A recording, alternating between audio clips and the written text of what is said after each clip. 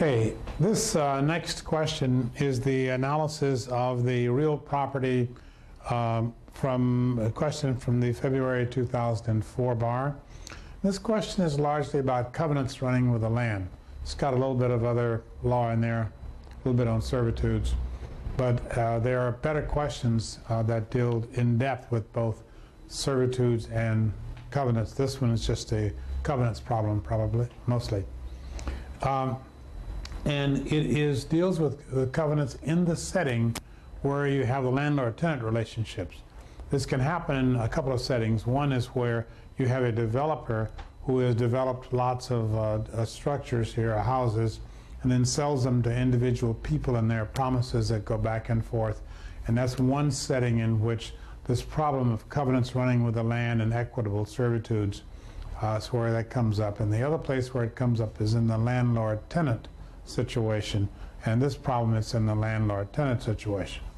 Now, in the landlord-tenant situation, when we're going to deal with covenants or servitudes, one of the key things that we have to be clear on from the beginning is that in the landlord-tenant situation, there are two legal relationships between them. There's a contract relationship between them, and there is a real property relationship. The landlord owns Blackacre and leases it to tenant, and the tenant promises to pay money in exchange for the use of Blackacre. Well, that's a contract, and so those people can enforce the promises they made to each other on pure contract theory if they want to. Secondly, if the landlord owns the land and conveys an interest in the land, if they convey an easement to someone, they convey one of the common law tenancies to someone, such as lease and anything like that sort. They convey the oil and gas rights to someone, covenants to people. So the landlord can convey an interest in the estate, whatever interest he or she may wish to convey. They can convey that to someone. If I convey someone the fee simple, then I'm out of the picture, and of course they own Blackacre. But if I convey them something like an easement, now we're both in the picture. Okay? And it's that situation where we're both in the picture where there are problems about our relationship. What duties do I owe you, and what duties do you owe me? Now, in the landlord-tenant situation, we have exactly that problem. Someone is the landlord, and they lease property to someone, and when they lease the property, that's a contractual arrangement for one thing, but there is a property arrangement between us, just like if I own Blackacre and you have an easement across Blackacre, we have a property relationship with each other. There's some rules about property that apply to our relationship. And if I convey to you a tenancy for years, or a periodic tenancy, any of the four tenancies, if I convey any kind of a right to occupy to you, but I still own the reversion, then we have a real property relationship, just as if I gave you an easement, we would have a real property relationship.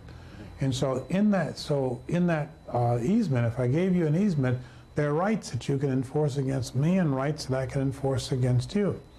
If I convey a lease to you, one of the four tenancies, or most of them are just plain leases nowadays, but if I convey a tenancy, one of the four recognized tenancies that the common law has, if I convey one of those tenancies to you, you have the right to occupy pursuant to the terms of that tenancy, and I have the reversion, so we have a property relationship. And there are things you can enforce against me because of the property relationship, and things I can enforce against you. In the landlord-tenant situation, it's important, the way these PAR questions are almost always constructed, what happens is that if I'm the landlord and let's say you are the tenant, that you can sue me and I can sue you on the contract, but we can also sue each other on real property theories. And these problems on the bar exam are constructed in such a way that you need to tell them that the person can enforce their rights under either of these theories, or maybe they can't enforce their rights under either of them, or maybe the person can enforce their rights under one theory but not the other. So the bar examiners are really testing to see if you understand that these two legal relationships are going on and that you can litigate pursuant to either one of them. In a landlord-tenant situation, if I convey Blackacre to you, convey a lease for, say, 5 years, well, that's a term of years, to use the common law language, but this term of years also has some promises that you have made to me, and the promises that I've made to you and promises you've made to me during this 5-year period. You're supposed to pay me rent. Maybe I'm supposed to maintain the place. I certainly promise you quiet enjoyment. Quiet enjoyment meaning your right to use it. Nobody else is going to come and take it away from you.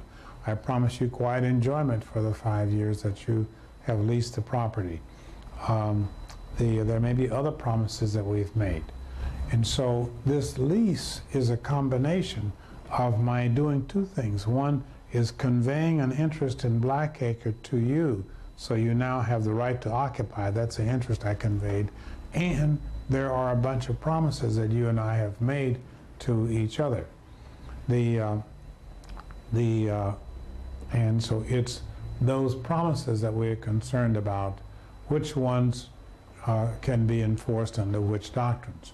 And the basic answer is that essentially all those promises can be enforced under either contract or certainly under contract law. All of the promises can be enforced. But if I'm the landlord and you're the tenant and you assign to somebody, call them A, the assignee, you assign to an assignee, and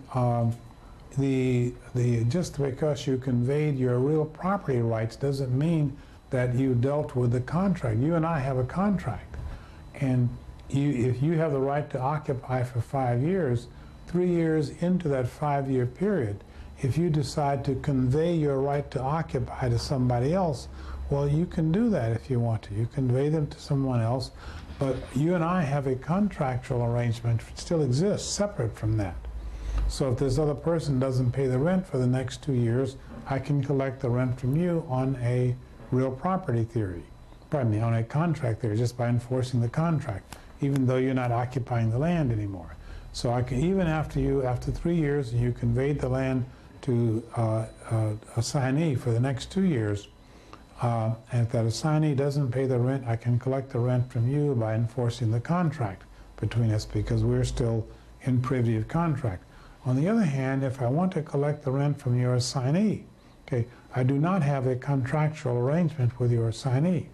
Now, if your assignee, when you conveyed your ownership in the real property to this person, if that person said to you, I promise you I will pay Emerson the rent, okay, now I'm the third-party beneficiary of that promise, and I could very well enforce that against the assignee. So I could collect from the assignee on a contract theory if the assignee made some contract promises. But if they didn't, if they didn't do that, then I really cannot enforce any contract rights against the assignee. Whereas the estate which you own, the estate which you own is, let's start with me. The estate that I own is, I own Blackacre. And now I can convey Blackacre to you, and because I have the right to carve up my estate that way, I want to, and give you a term of years out of my estate. Now, when you have this term of years, you in our lease, you also made some promises to me. Let's say you promised me you'd pay the rent, and you promised me that you would maintain the property. Well, those promises, certain promises that you're making me now, those promises which touch and concern the land, and it's a little vague as to exactly what that means, but the promises which are connected enough to the land itself. For example, you promised to maintain the exterior of the building. promises which are connected enough to the use of the land, those are viewed, we say they touch and concern the land, and those promises become a part of the estate which you have. In other words, the estate which you have is a tenancy for years, but you have a tenancy for years subject to a bunch of promises that you made to me. So it's like there's a hole in your estate, so to speak. Your estate now consists of, not only do you have certain rights, but you also have certain duties. It goes with your estate. And so the estate which you own is the right to occupy subject to those promises which touch and concern the land. And so this means that if you want to convey all the estate that you own to the assignee, I'm the landlord, you're the tenant, and you made me some promises which touch and concern the land. So now if you want to convey your estate to some assignee, when you convey your estate to the assignee automatically gets all those promises that you made. Well, not quite automatically, they have to have notice of them to know about them.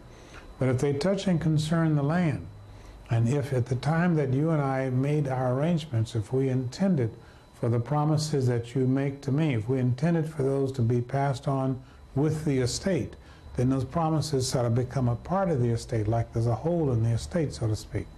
And when you convey your estate to the assignee, you convey it to the assignee gets your estate with those holes in it, with those promises. And if we meet the right conditions, the assignee is burdened with those promises. And the conditions are that the assignee will be burdened with these promises if, number one, when we made the promises, we intended for them to be passed on with the estate. Number two, these promises touch and concern the land. You can see why that's necessary. And finally, that the person, well, the person who you are conveying it to, that person had notice of, if it's a burden, that person had notice. Now, an interesting thing here is that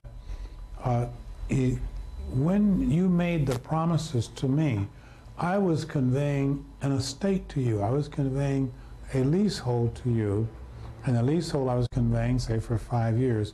I was conveying that estate to you, and at the time of that conveyance, you made these promises back to me, so that the estate which you get is the right to occupy for 5 years, but with these holes and promises that you've made to me.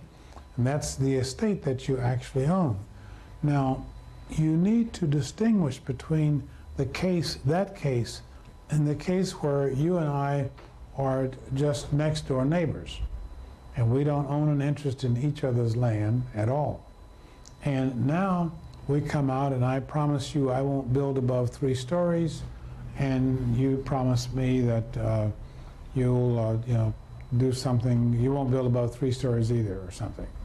And so we make promises to each other. Even we don't need them both, just I make promises to you or you make promises to me. And let's suppose we write these promises down. And but even though we make the promises and write them down, do you see we were not exchanging an estate and land at the time that the promise was made.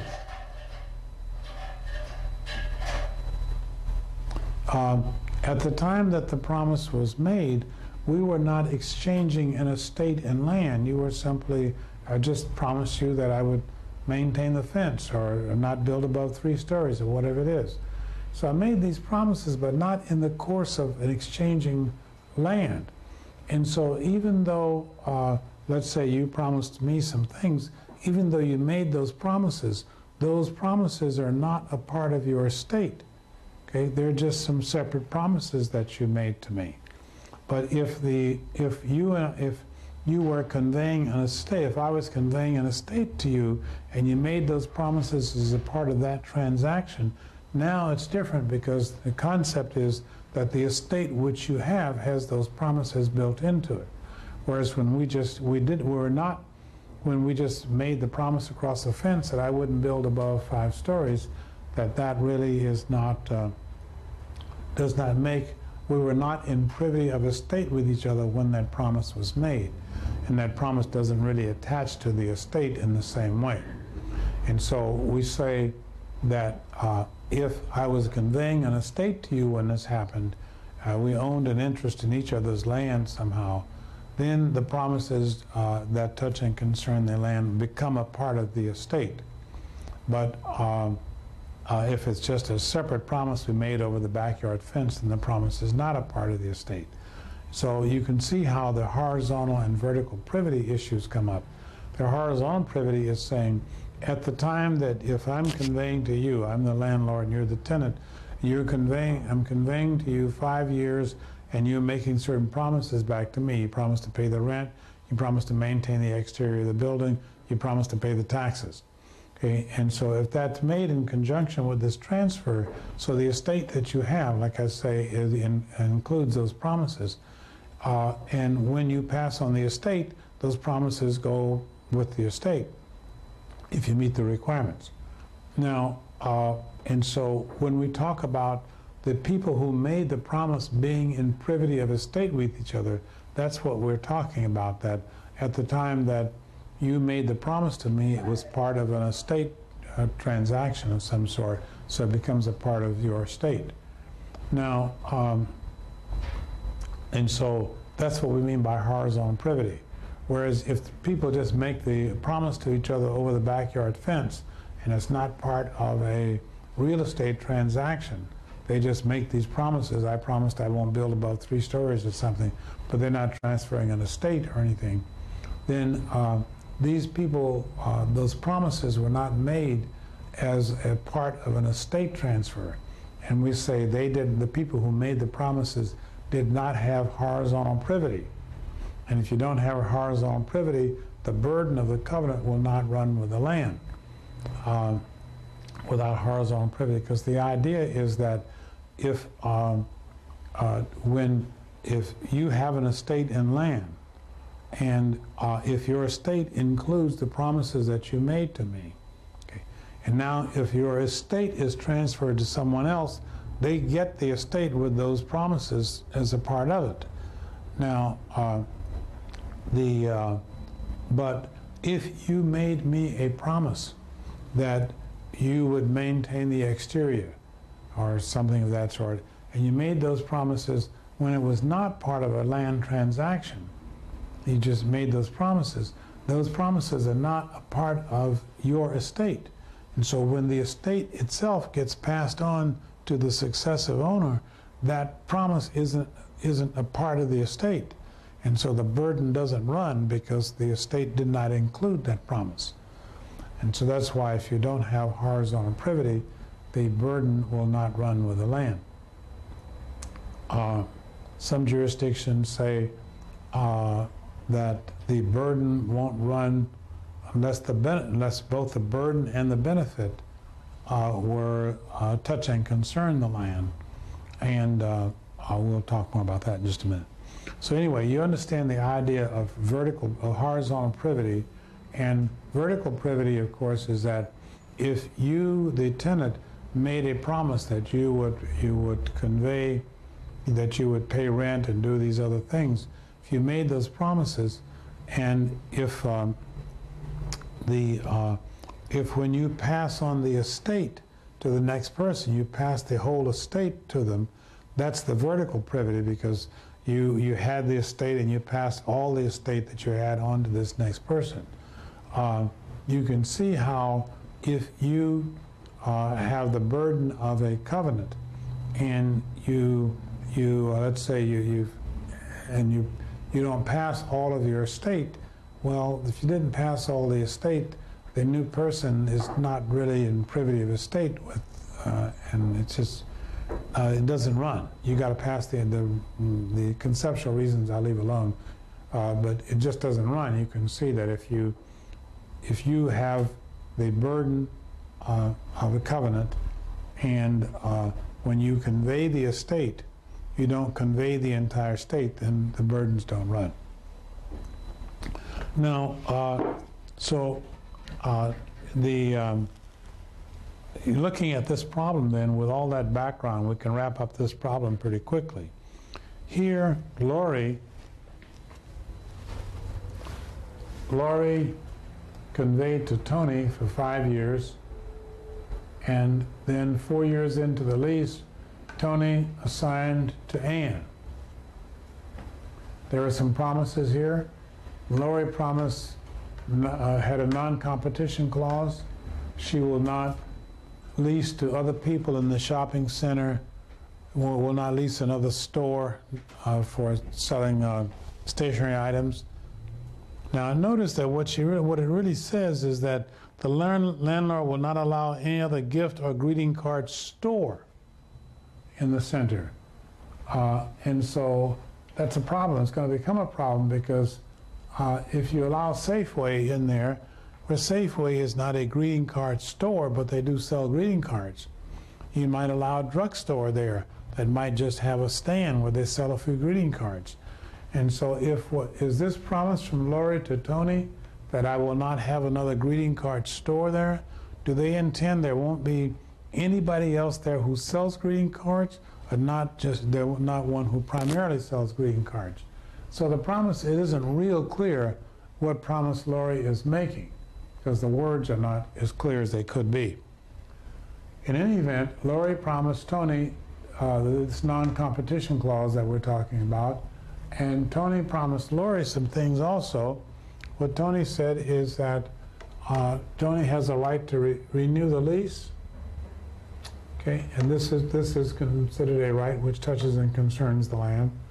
The right to renew the lease, and also that he will operate a gift shop only. That's the only thing that Tony is permitted to do with this store space, is to operate the gift shop. But he has a right to renew it. So he has the benefit of this, and he's a burden of this one. This is the right to renew, of course, is a benefit, and the limitation of his use is a burden.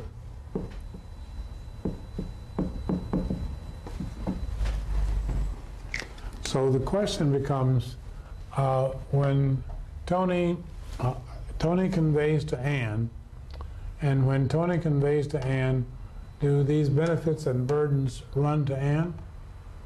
Well, this one will, because the right to renew touches and concerns the parties, because the lease said that the parties intended for the covenant to run. It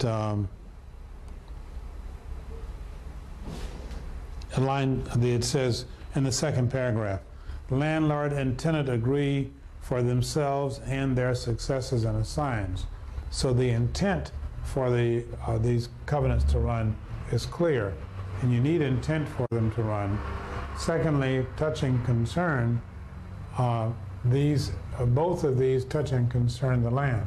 This one touches and concerns the land, the right to renew touches and concerns the land, just because it's the history of it is. This is where the case law has come down.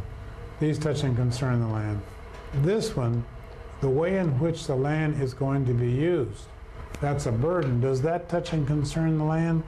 And this commercial limitation on use. If I lease a store to you and I say, you cannot sell petroleum products in your store, okay? Does that really touch and concern the land, or is that just telling you how to run your business? I mean, if I say you can rent this place, but you can't have children there, I'm forgetting about the fact that it's illegal. But if I rent the place and say you can't have children there, is that really got anything to do with the land itself? If I rent you a grocery store and I say in this grocery store you can't sell apples, does that really have anything to do with the land? Whereas if I rent you the store and I say you got to get off in 1 year, if I say you got to pay me rent to stay there, I say you got to repair the building, okay, that touches and concerns the land. But what kind of food you sell there probably, does it or doesn't it? And, it doesn't really touch and concern the land. But the reason it's treated as though it does in a lot of situations is because it has a commercial benefit, and things that people want to do because they have a commercial benefit, the legal system wants to allow that. And so if I have a shopping center and I lease you a shoe store in the shopping center, and if I promise you there won't be any other shoe stores in the shopping center, well, that has a commercial benefit, because I can get a little bit more money from you for rent if you know there won't be any competition in the shopping center. And secondly, you're willing to pay a little bit more because there won't be any local competition. And so there's a commercial advantage to these non-competition clauses. And because of that, most systems, the legal system wants to figure out a way to let people do this. But some jurisdictions say that these commercial enhancement leases do touch and concern the land, and therefore they will run. And some say they do not touch and concern the land. And what happens here is that the restatement takes a position. The restatement says that these touch and concern the land in equity, but they're not touch and concern in law. What does this mean? This means that if you sue for equitable relief, if you're suing for an equitable relief, the servitude will run, because they touch and concern so far as the equity courts are concerned. But so far as the law courts are concerned, these commercial enhancement leases do not touch and concern. That's a restatement position. Now, we care about that because whether or not, let's see, he's going to operate this only. Actually, we don't really care that much about it because there's no one challenging that. But here's the rights. We got a chance to talk about it anyway. But the right to renew is a benefit, and this does touch and concerns the land. It's just a matter of law. This does touch and concern, that's a yes. Okay, so let's go back to what we have. Lori is leasing to Tony for 5 years. And Tony says, I have a right to renew, and he has a burden. He will operate as a gift shop only. On the other side, over here, Lori also made some promises, promised not to lease competing store space. Now, Tony conveys to Ann. Tony assigns all of his interest to Ann. And so the question is, does Ann get the benefits and burdens? And so first, do the burden of these covenants run with the land? Well, oh, by the way, there's one covenant we didn't put here. Tony obviously promised to pay rent, didn't he? And this certainly touches and concerns the land. The burden of the covenant to pay rent always runs with the land. You don't have to do any fancy analysis. It does. So here's Tony, who's conveyed to Ann. Does Ann have the burden to pay rent? Yes. She has the burden to pay the rent. The burden of the covenant to pay rent always runs with the land. This was an assignment. This was not a sublease. And since this is an assignment, Ann has all of the estate that Tony used to have, and whatever burdens come with this estate, they will run with the land if she had notice. With regard to paying rent, that'll run even if she didn't have notice. Secondly, the right to renew, that's a benefit. In order for the benefit to run with the land, it needs to touch and concern the land. They need to intend for it to run, and we have all that, and that's all that's necessary. So this benefit will run, so Ann has a right to renew. How about, does Ann have a right to do anything besides operate a gift shop? And the answer is, we weren't asked. Okay, and so we don't really have to deal with that. Over here is where that issue comes up, because Lori signed a non-competition clause. And here, her non-competition clause says that she will not lease the store to someone who competes with Tony or competes with Ann now. So this is a burden which Lori has. And the question really becomes, does this burden run with the land? Well, Lori has this burden, and to decide whether or not this burden is going to run, We ask question number one, did the parties intend? Yes, they intended for it to run because they said so right there in their lease. It's for the heir, successors, and signs. So they intended for this non-competition clause to run. Secondly, does this touch and concern the land? Well, a non-competition clause touches in the restatement position is that it touches and concerns at law but not in equity. I mean, in equity but not in law. That means that if these people sue for money damages, they won't be able to get them. So if if Ann is going to sue Lori,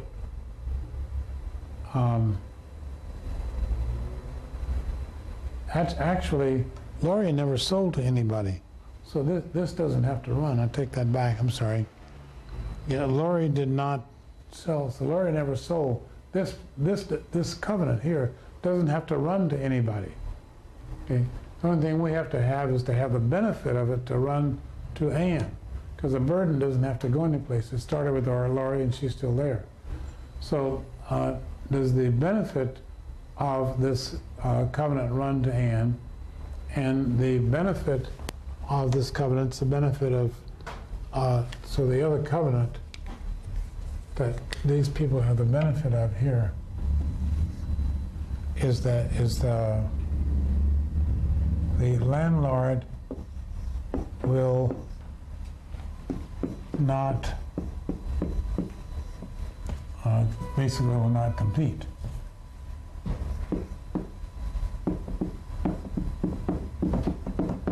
Now, this is obviously a benefit to Tony.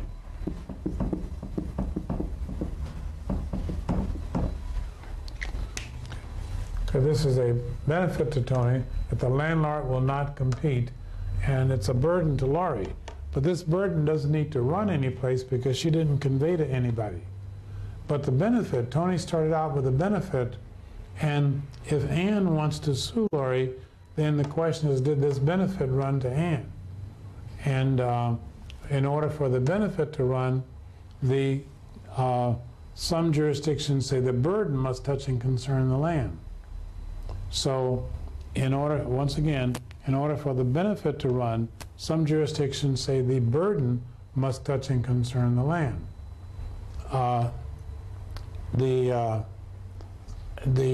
Does this burden touch and concern the land? Well, in equity, it does. In law, the restatement says it does not. And so if Ann sues in equity, she can get an injunction against what Laurie is doing, but she cannot get damages against Laurie. So with all that in mind, we can pretty much answer the questions now. The questions, you know the facts of the problem. And so the first question is Ann entitled to renew the lease? And whether or not Ann is entitled to renew the lease depends on whether the benefit of this covenant ran with the land to Ann. And it does, this benefit will run, it touches and concerns the land. These people even had horizontal privity. You usually don't have to have it for the benefit to run. They even had the horizontal privity. The burden didn't need to run any place. So yes, this is enforceable. And for answer to the first question, is Ann entitled to renew the lease? Yes, because the benefit will run. Is Laurie entitled to past due percentage rent? Laurie wants to get the past due percentage rent. She wants to get it from Tony or from Ann. If she wants to get it from Tony, she'll have to get it on a contract theory because Laurie and Tony are no longer in privity of estate. If Laurie wants to get it from Ann, she will probably have to get it on a real property theory because it doesn't look like Ann made any promises to Tony. If Ann made promises about paying rent or something to Tony, Laurie would be the third-party beneficiary.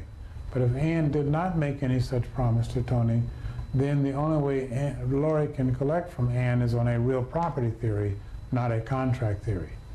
And so the first part of the question is, is Lori entitled to pass-through percentage rent from Ann? Lori from Ann. And the answer is that Ann will defend, saying that Ann will say that Lori, that I have the benefit of a covenant, and she proved that. Ann says, I have the benefit of the covenant that you promised not to compete, and I claim that you violated that covenant by leasing to people who were selling stationery items, gift items in their store. It's just a little rack, but still you promised not to do it. And what happened is that Lori promised not to rent to another store. It says the landlord will not allow any other gift or greeting card store. Gift or greeting card store. And Lori said, I didn't rent to a store. So the question is, what did they really mean? Do they really mean store, or don't let anybody rent this stuff at all? Don't sell them at all. And so this is a question of interpretation of what they meant. And Lori technically did not rent a greeting card store to anyone else.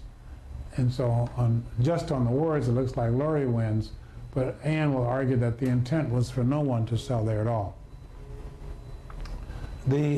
Secondly, can Lori collect the rent from Tony? If she collects from Tony, it has to be on a contract. Oh, by the way, if Ann, let's back up. If Lori has violated the covenant, then Ann has remedies, okay? But if Lori has violated the covenant, her remedy is going to be to enjoin Lori, because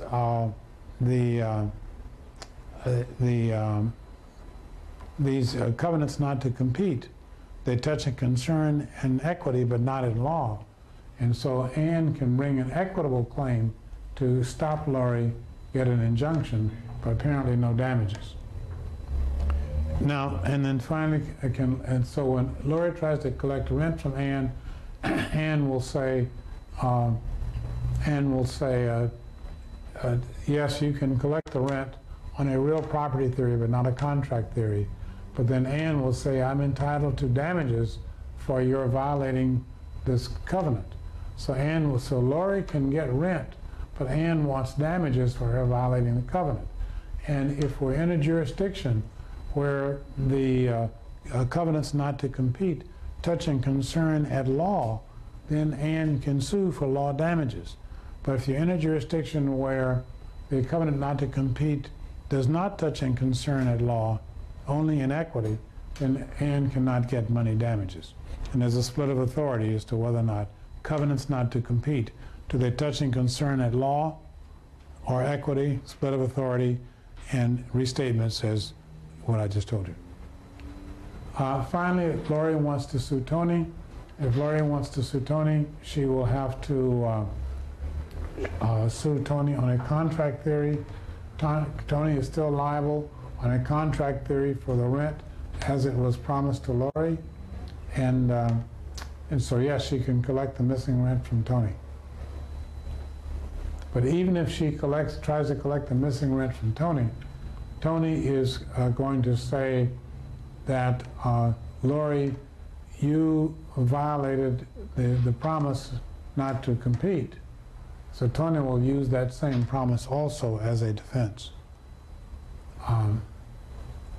As to when Tony brings this action defending, I don't think the running of the covenant it's under contract law now, so we're not dealing with running of covenants.